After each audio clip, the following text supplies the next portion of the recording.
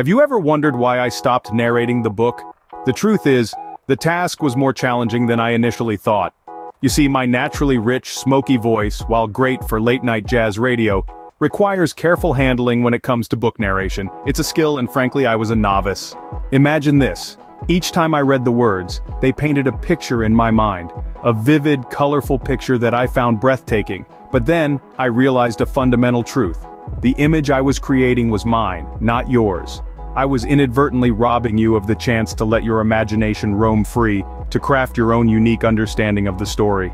This realization led me to a new approach. Instead of voicing the words as I saw them, I decided to read them from a viewer's perspective. This way, you, the listener, get to paint your own picture, to see the story through your own eyes. Nobody else should influence your perception. After all, the beauty of reading is the freedom it gives your imagination. Now I know you might be wondering, why is he doing all this? The truth is, I don't do it for money. There's no monetization here. I do it for you. I want to share the joy, the thrill of a good story, and I want to hear your thoughts about it. So, if you appreciate this journey we're on, show some love. Hit that like button, subscribe to the channel, and please, share your thoughts in the comments. How do you prefer to listen to a book? What format works best for you?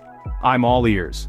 Remember, it's you and me in this together, exploring the vast landscapes of literature, one book at a time. As always, wishing you peace and good vibes. Until next time.